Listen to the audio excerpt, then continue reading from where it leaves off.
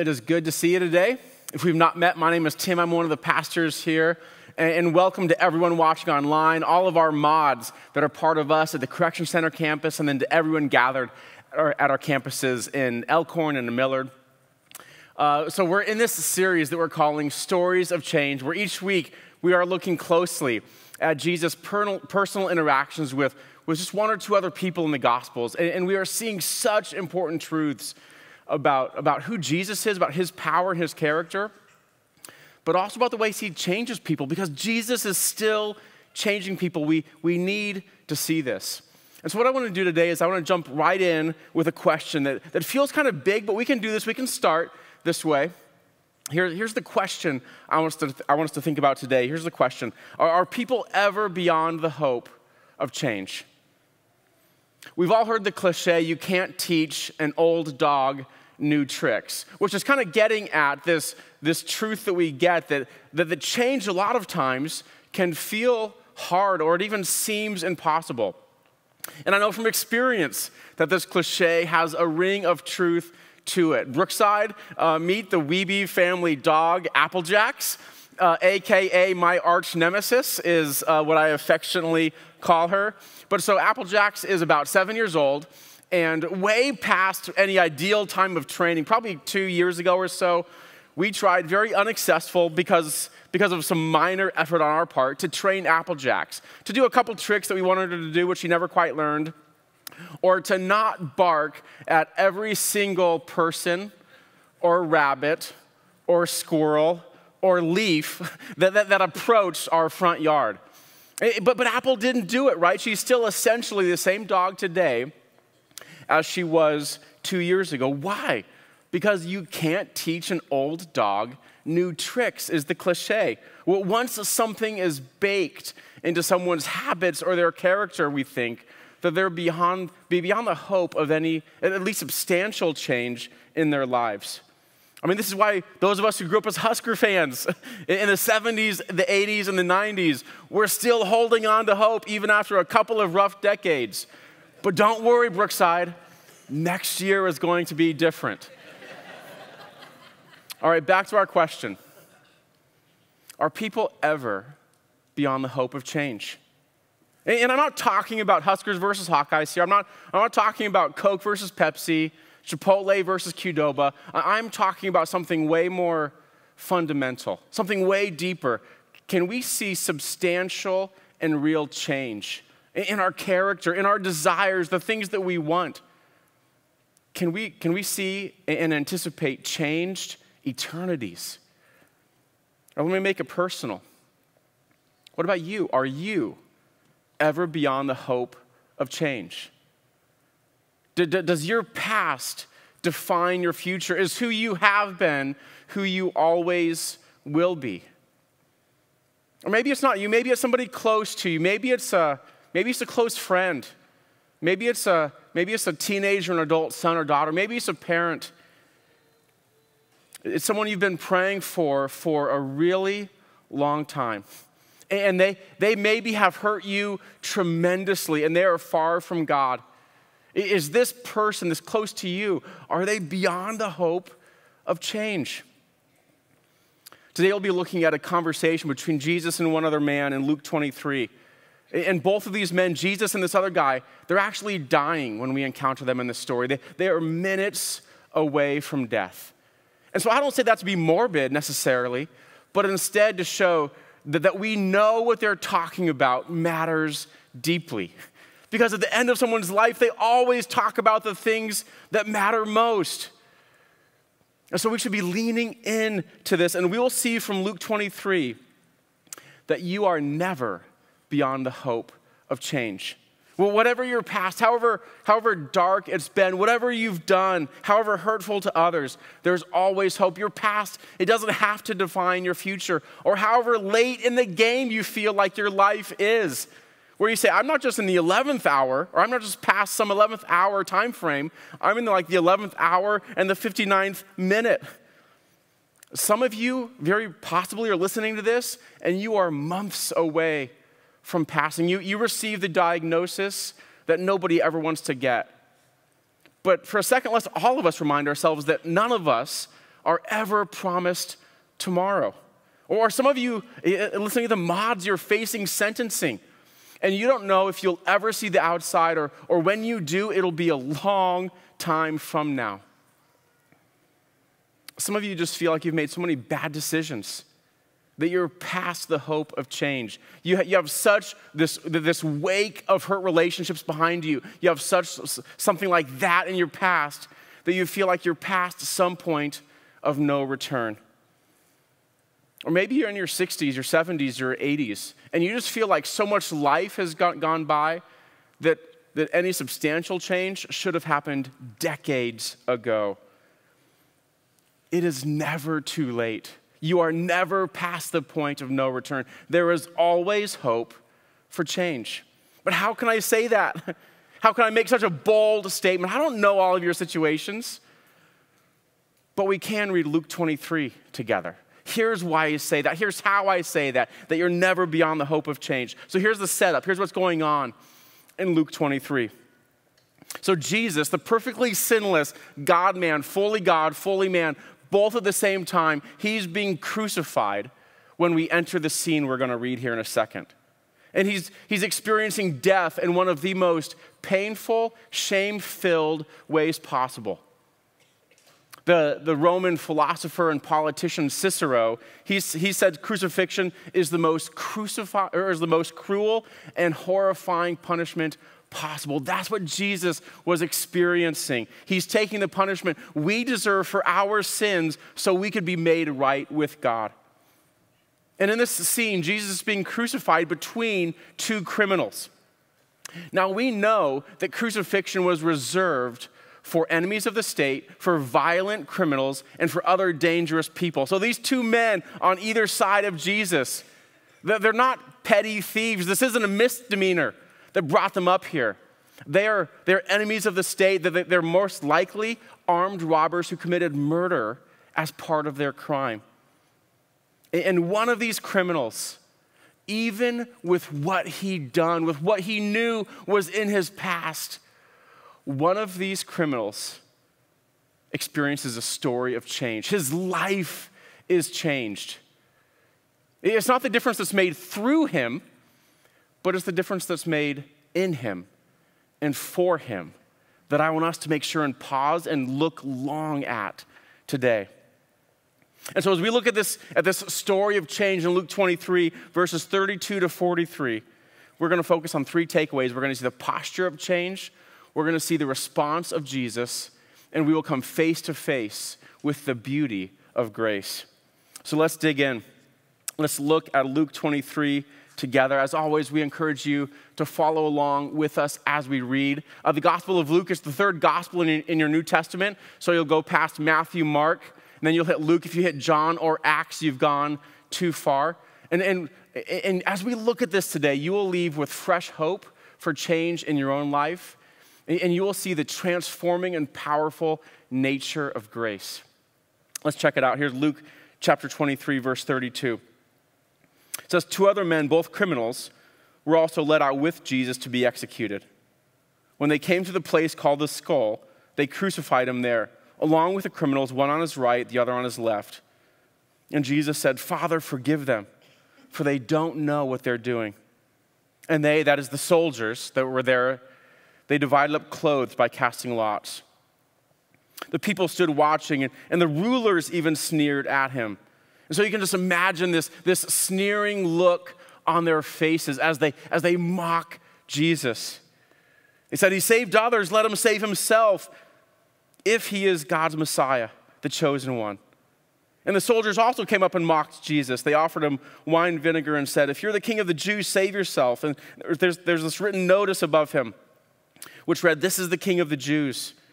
And then one of the criminals who was there hanging next to Jesus hurled insults at him. The Greek, the language that Luke was first written in, the Greek is actually stronger here. It says that this criminal was blaspheming Jesus. And so even in his last minutes, this other criminal is denigrating the power and the character of God. So he's hurling insults at Jesus. Aren't you the Messiah? Save yourself and us. But the other criminal rebuked him. Don't you fear God, he said, since you're under the same sentence? We are punished justly, for we're getting what our deeds deserve. But this man has done nothing wrong. And then he said, Jesus, remember me when you come into your kingdom. And Jesus answered him. Real quick, let's stop there.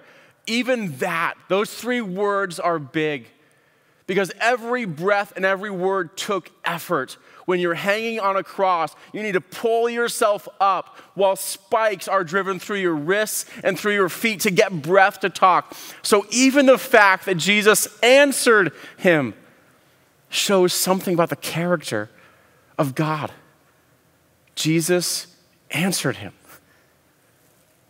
And he said, truly I tell you, today you will be with me in paradise. So first takeaway I want to pull out from that passage is the posture of change that we see in one of these criminals. And so what do we learn about change for today that we see in him? Well, to begin with, we need to zoom out from just the Gospel of Luke and bring one of the other accounts of Jesus' life, eyewitness account from Matthew, to bear on this. In Matthew 27:44, Matthew says, in the same way the rebels, plural, both of the men who were next to Jesus, the rebels who were crucified with him, also heaped insults on him. So when we put Matthew next to Luke there, we see that just minutes before this criminal is defending Jesus, he is hurling insults at him. He's joining with everybody else that's there and making fun of and mocking Jesus. And so the question that, as we read these accounts carefully, we should be asking is, so what changed? What made him go from 1 minute mocking Jesus, hurling insults at him, to go just a few minutes later to defending Jesus and looking to him? Well, the best clue we have comes in verse 34 of Luke 23, where we hear Jesus pray on the cross in the midst of his suffering, where both of these criminals could hear him. Jesus prays, Father, forgive them. Forgive these people that put me up here, for they don't know what they're doing. You see, Jesus, he wasn't filled with bitterness or resentment at the crowd surrounding them or the rulers sneering at them. Jesus isn't seething with hate at the reality of a tremendously painful, tremendously shameful, and unjust death. Jesus isn't doing any of these things. And so instead of bitterness, instead of resentment, instead of hatred, Jesus prays is what he does. And he prays for forgiveness for those who had put him there. In this prayer, it deeply affects one of the two men on the side of Jesus. It did something inside of him, seeing this act of grace in the midst of suffering, seeing this act of radical just humility and offer of forgiveness, request for forgiveness. It flipped a switch inside of this criminal. Grace is what jumpstarts all of this change that we read about in Luke 23. But before we keep moving and keep going through the passage, don't miss that both criminals heard what Jesus said. Both of them heard him ask for forgiveness, but only one was changed by this. And so as we dissect this posture of change that we see here in this transformed criminal, we need to see that change isn't just about being in proximity to Jesus, because both of these men were in proximity to Jesus. Instead, change includes being deeply transformed by Jesus by letting his character and his identity and his words sink deeply enough into our heart that we are genuinely transformed by them. They shape us. And so some of you have been keeping Jesus at arm's length for a really long time. You've been in proximity to him, but you've never been deeply and genuinely changed by him. I mean, that would even surprise people that know you well, because you're playing a good game, but you know in your heart of hearts that you are still the king of your heart, not Jesus. So which criminal next to Jesus do you resemble? as we look at this story in Luke 23. True change starts by letting Jesus in. But now let's ask the question, what does true change look like? Let's look at verses 39 to 42 again. So one of the criminals who hung there, who's unrepentant, who's just determined in his hatred of Jesus, his insulting of Jesus. He hurled insults at Jesus. Aren't you the Messiah? Save yourself and us. But the other criminal rebuked him. Don't you fear God, he said, since you're under the same sentence. We are punished justly, for we're getting what our sins deserve, our deeds deserve. But this man has done nothing wrong. And then he turned to Jesus and said, Jesus, remember me when you come in your kingdom. And so in this changed criminal, the one who is now seeing Jesus through new eyes, we see what this posture of change includes. We see humility and dependence. He's aware of his sin, that he's getting what he deserves. He understands in some way that Jesus is the king. We don't know how full of a knowledge this was, but he says, Jesus, remember me when you come in your kingdom. So he grasps something about Jesus' identity here. And then he depends on Jesus. There's no demand, there's no entitlement. Instead, there's just this simple act of dependence. Jesus, remember me. And so when we put all this together, we see what our own posture of change should include. It includes an awareness of Jesus, where we are overcome and overwhelmed by his grace. It includes an awareness of our sin, and this awareness that sin isn't small. God doesn't wink at it. It took his son to die for it. Sin has consequences, and sin is weighty. And then this posture of change, it includes dependence. We have no one but Jesus. And so we look to him and what he's done for us, for salvation, for rescue, for him to remember us. This posture of change is for all of us, and it's something we never move past. Personally, I've been following Jesus for decades. I don't have the same story as either one of these criminals that we read about in Luke 23. Just like your own story is different. Everyone has their own story. I mean, I'm grateful to have grown up in a home where my parents talked about Jesus often. I had so many opportunities to hear and respond to the gospel. But even with my own background that's so different, I need to follow the lead of this changed criminal. This is for all of us, where we all look to Jesus. We all cultivate an awareness of sin and our need for a Savior. And then we trust in him. This is how we start the Christian life. But then Brookside, this is how we continue the Christian life. Looking to Jesus, aware of our sin, and depending on him. This is a daily, or probably an hourly or minutely posture that we need to cultivate. And so we see this posture of change. There's so much for us here in Luke 23. But now let's go to our second takeaway. How does Jesus respond to this? How does Jesus respond to this man who just minutes earlier had been insulting him and blaspheming him? How does Jesus respond to this man who has nothing to offer him? He can't help Jesus get down, right? It's not like he's going to move on from where he's at and spread Jesus' message to brand new geographic locations. This man is minutes away from death. He has zero to offer Jesus.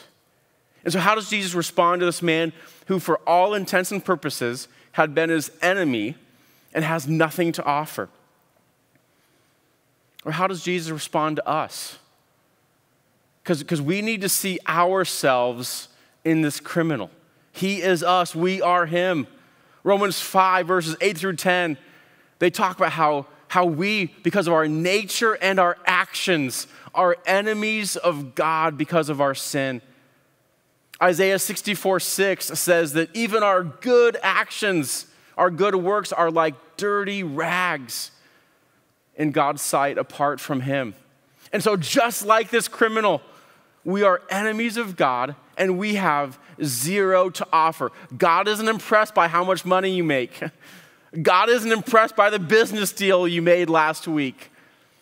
All of us, apart from Jesus, are enemies of God and have zero to offer. So how does Jesus respond to this criminal? How does Jesus respond to you? He shows grace. The repentant criminal makes this humble request, Jesus, remember me when you come into your kingdom. And Jesus answers him, truly I tell you. That's a Greek statement of emphasis. This is locked in. This is assured. Truly I tell you, Jesus says, today you will be with me in paradise. Or I love what Paul says in Romans 8:1, echoing this same theme. Therefore, there is now no condemnation, zero, none, for those who are in Christ Jesus. Now back to Jesus' promise in Luke 23. Today you'll be in paradise. It's easy to focus on the paradise part of that promise. And for sure that is amazing. I mean, people who place their faith in Jesus, who follow him as their Savior and Lord, their identities are transformed. A few weeks back, I was in the hospital with a friend who was days away from dying. And everybody knew it. He was on hospice. He lost his battle with cancer. And he was talking about his funeral, which he knew was coming very shortly. So it was an honor to be there with him, to pray with him, with his family, and to talk about what he would be experiencing soon, what he is experiencing now. You see, his soul wouldn't sleep for hundreds of years until someday far away in the future. He wouldn't have to go through any sort of transition phase, burning off impurities until he was right enough to get into heaven. We talked about how he would close his eyes on earth and open them in the presence of Jesus in paradise. This passage that we read here, it reinforces that truth. Today, you'll be in paradise. That is the immediate experience of every believer who dies. But look closely at that verse with me. You see, Jesus doesn't just say, today you'll be in paradise. Jesus says, today you'll be with me in paradise. As I was studying for this week, here's a quote I ran across in one of the commentaries I was spending some time in. The quote says that amazing promise of paradise isn't the best part of this verse. We tend to emphasize the words in paradise, but really we should emphasize with me. The thief would get to be with Jesus forever. And being with Jesus, that's the definition of paradise. Jesus is the hope of heaven. He's the promise. He's the reward. Isn't that the difference between these two thieves? The first wants Jesus for what he can do for him. He's willing to have Jesus as his Messiah. If Jesus meets his demands, Jesus, get me off this cross. The second man just wants Jesus. I tell you the truth, Jesus tells to this hardened criminal until just minutes earlier, today you will be with me in paradise. Jesus' response is grace. And that brings us right up against our third takeaway, where we come face to face with the beauty of grace. Despite this criminal's past, despite the fact that he had zero to offer, Jesus shows him grace. His heart is transformed and his eternity is changed. And it had nothing to do with what he did. It is all because of Jesus, who Jesus is and what Jesus has done. Some of you are listening to me right now, and you are haunted by your past. I mean, you know what you've done. I mean, maybe you've been convicted by the authorities. You're sitting in one of the mods and you're awaiting sentencing. Maybe for you it's being shunned by family and friends and feeling like an outcast and isolated because of very real things that you have indeed done. Maybe for you it's an unethical business deal that has left this wake of damage behind it. Maybe it's broken relationships. Maybe it's an addiction that owns you. Maybe it's words you've said to a child or a parent that you know you can never get back. But you know what it is to have deep regrets, to look back on whatever that thing is and like to have this visceral, gut-level reaction of like, how could I have done that? You know what it is to feel self-condemned. Maybe you were asking yourself the question we started today with, am I beyond the hope of change? The great news of this passage is the beauty of the gospel, that you are never beyond the hope of change, that Jesus always, till the 11th hour or 59th minute, whatever you've done, however late in the game it is, Jesus offers forgiveness. What Paul says in Romans 8, it can be true of you when you follow Jesus, that there's now no condemnation for those who are in Christ Jesus. We just need to follow the lead of this repentant criminal, where we look to Jesus as our Savior and King, where we humbly admit the reality and the depth of our sin. We deserve hell apart from Jesus because sin is cosmic treason. It is that big of a deal. And then we look to Jesus and we embrace the reality of his grace, because it's the reality of that grace that energizes and ignites all of this. John Newton was a man who lived in the 18th century, and he was as steeped in sin as someone can get. He was a slave trader, so many horrendous things going on through that. And then he was a sailor for much of his life. Sailors aren't often known for high moral standards. But then John Newton met Jesus and he became a Christian. And so Newton had life experience with the bottom of the barrel. He did things that he could close his eyes and have that gut level, visceral reaction about. And John Newton knew God's grace. He's the man who actually wrote that song that we've probably all heard, Amazing Grace. That was penned by John Newton. And listen to what John Newton said shortly before he died at the age of 82. Newton said, "My memory is nearly gone, but I remember two things: that I am a great sinner and that Christ is a great Savior." Everyone here who follows Jesus has been saved by that same life-changing, transforming, powerful grace. We are all of us in desperate need. We are hopeless because of our sin. And it is only because of God's grace that we can stand confident in personal relationship with him. In that offer, that grace, God extends to everyone who would turn to him the same way this criminal does in Luke 23. Aware of who Jesus is, aware of our need, and depending on him. Our stories are different, but God's grace is central to every one of them. So are people ever beyond the hope of change? Hopefully by now the answer to that is like resounding in your ears. Tim, we get it, but don't miss this. No way is the answer. Well, we are never beyond the hope of change, however dark your past, however little you have to offer, however late in the game it is, that there is hope today, there is hope right now for you. And it's because of Jesus, because of his grace. We've seen this posture of change. It centers around Jesus. It includes a humble awareness of our sin and a humble trust in Jesus.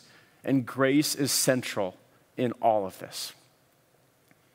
So now let me ask you a few questions that I would love it if you would just talk about over lunch today, over dinner this evening, later on this week with friends and family. 3 questions for us. First question, have you received God's grace? You see, this isn't something anyone else can do for you. You aren't born into God's grace. Your parents can't do this for you. This isn't true of you just because you show up for church or because you try really hard to be a good person. No, instead, this is a personal and conscious decision every one of us need to make. Am I going to let Jesus in? Am I going to trust him? Am I aware of my need, both because of my sin and my need for a Savior and Lord, who is Jesus Christ? Have you received God's grace? Second question, is God's grace still amazing to you? God's grace isn't something we receive and then move on from. I mean, to use some theology language, we are justified by grace through faith. Our works have nothing to do with that. And then we are sanctified, we're made godly, we're transformed into increasing Christ-likeness by that same grace. It's not like we're saved by grace and then kept by our effort. That's not what the Bible teaches. We are saved by grace and we are kept by grace. That is great, good news. Earlier this month, Carrie and I celebrated 22 years of marriage, which is crazy to think we've been married that long. She still loves me, what can I say? But the thing I've thought about probably more the last year or so than I ever have the prior years is how much I feel like I'm still getting to know Carrie. How much I'm still discovering new things about her. I never stop pursuing her. I'll never be done knowing Carrie. And that is the same posture we should take towards God's grace. We don't check off the box, say, yep, we get it. If grace ever becomes familiar to us in a way that we're bored with it, that we shrug our shoulders towards it, we've missed it. The longer we're a Christian, the more amazed by God's grace we should be. Are you still amazed by God's grace? And then last question, are you extending God's grace? Are you gracious to others? This isn't a question for the person sitting next to you. This isn't a question for the person you hope really hears this message later on this week. This is a question for the person you look at in the mirror. This is a question for you. Would others describe you as gracious? Are you extending grace to others? God's grace to us is so amazing. We should be so willing to extend that same grace to others, to celebrate God's activity in their lives and in their hearts, to hold out in persistent hope for God's ability to work and to change. So have you received grace? Are you still amazed by it? And are you extending grace to others? Let's pray. Gracious Heavenly Father, God, we pause now to very intentionally, each of us in our hearts, to say, Jesus, thank you for your grace. We are the criminal in Luke 23. And so, Jesus, would you work in our hearts in such a way that you touch everyone gathered at Millard, at Elkhorn, those watching online, the mods at the Correction Center. Jesus, through your Holy Spirit working in our hearts, help us to see in fresh ways, or maybe for the very first time, the amazing nature of your grace. We love you, Jesus. We pray these things in your name. Amen. Well, now let's hear from Andy. Jesus is still changing lives. And Andy's story is a powerful, powerful testimony to how this is still happening in our midst today. My name's Andy. In 2018, I went to jail. The cops raided my house. I ended up with 17 felonies that day. After I had got out and I got in trouble again. I got 11 more felonies and a misdemeanor. So now I'm looking at 28 felonies. I got a 5 to life on me. Several. I don't know what it was. Ended up like 300 some years or whatever. I don't remember. To describe being a condemned criminal, I would say you're living on borrowed time. You know, whether you're waiting to get, you know, sentenced, I mean, it's still not free. You're still not free. You know that your time's coming.